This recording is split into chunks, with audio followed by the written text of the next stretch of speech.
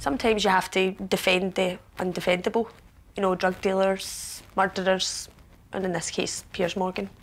He's made a very serious complaint about somebody. His car had been keyed, he'd been getting very malicious texts online, he was basically getting cyberbullied. Oh my God. Hi. Hi. Hiya. How can I help you? We're here to have a wee chat with you. Sorry, I'm a wee bit flustered.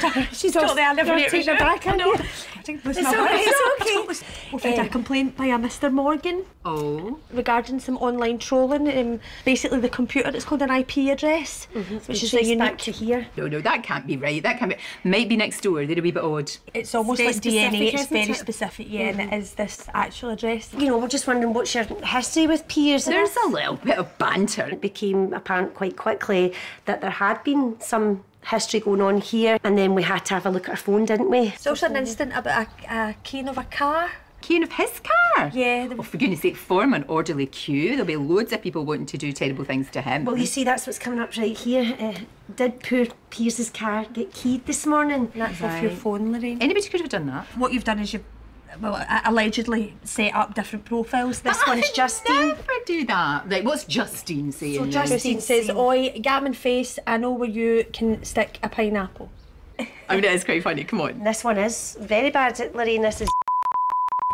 It was Piers Morgan. It was very clear that, it was major animosity between the two of them. Her defence was that, it's Piers Morgan. You can't just say that because you don't like him, and a lot of people don't like him. You still can't key a guy's car. You know why? He's jealous of me. He's jealous because I've got a show called Lorraine and it's in my name, and he can't stand it. And anyway, I'm fed up talking about Piers Morgan. I want to talk about you too, because look at you. You look amazing. That suit, that's designer, right? Oh, I wish on these wages, Lorraine, I don't think so. Well, you make it I'm look saving like up for a big house like designer. this. And you look amazing. Thank you very much. That hair, that's obviously just been done.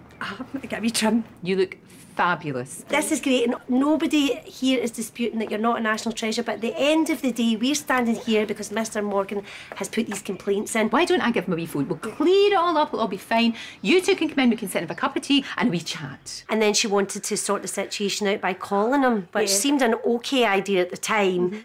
Oh, it's going to answer machine. Morgan, you ball-bag. She totally lost the plot. You think you're so smart, don't you? Sending your wee policy pals round to warn me off and to intimidate me. It was really clear she has totally and utterly been on his case for the last while. Good morning, Britain. Goodbye, Morgan. Be afraid, Morgan. Lorraine, I Be really think very, that's very afraid. That's quite enough. There was I a don't side to Lorraine that I don't think a lot of our viewers would appreciate or like. For the rest of you, now, Lorraine, you don't need to say anything to anything you do say. You know the banter. I mean, sure, she is lovely, but when she goes, she proper goes. I've got Sue Pollard on tomorrow. Of course, we had to arrest her for Piers' safety and for Lorraine's as well, because she just clearly went crazy. She was more worried about who was going to interview Sue Pollard the next day. That's not my problem.